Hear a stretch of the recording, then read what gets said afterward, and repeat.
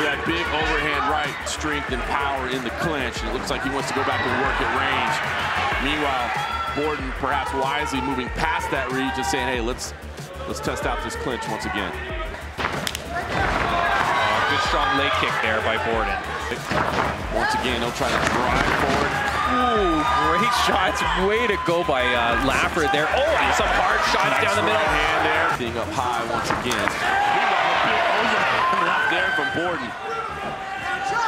Loading up on every shot. Oh, very nice. Referee calling a little bit of pause to the action. I'm not sure what happened. But we continue.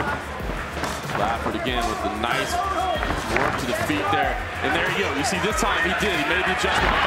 Go to the single leg. When you get to that position, great adjustment there in the corner. At this point, Lafford did get back to his feet. Borden kind of slipped around in the back, tried to control from there. Now again, over-under position against the cage. 50 seconds remain. Knee up the middle there. Lafford slipped out to the outside. Lands a big left hand. Borden did take a deep breath there, but shot in on the takedown. We'll see if the pace is getting to him a little bit. As they disengage, there was a deep, deep breath from Ty Borden. Beautiful trip there to get him down, but Lafford pops right back up. Very impressed with Lafford on the ground and all his striking. Everything that he's doing, very, very polished. Spin.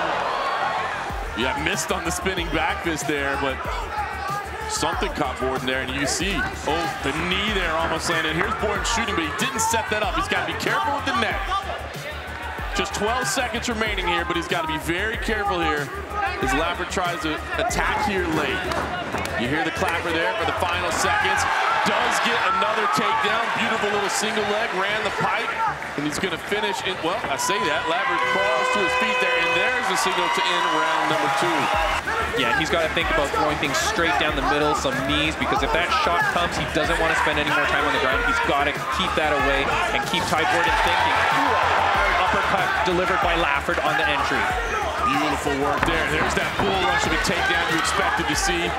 Lafford dealt with the initial entry well. Now he's trying to dig the underhooks and spin to the outside. Borden here trying to keep him up against the fence if he can. He's got a little bit more than half the round remaining. You can see a couple more deep breaths there from Ty Borden. Treven Lafford throws the high kick up top. Yeah, definitely now mixing it up, throwing some low kicks as well on the inside and outside. He's got to avoid this rush.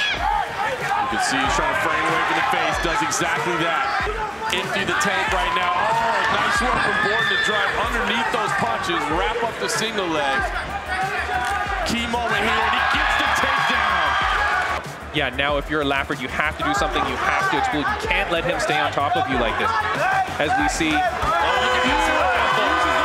What a great escape that was. Like, credit to Lafford for pushing until the very end. Beautiful creative escape. Your winner by split decision in the blue corner.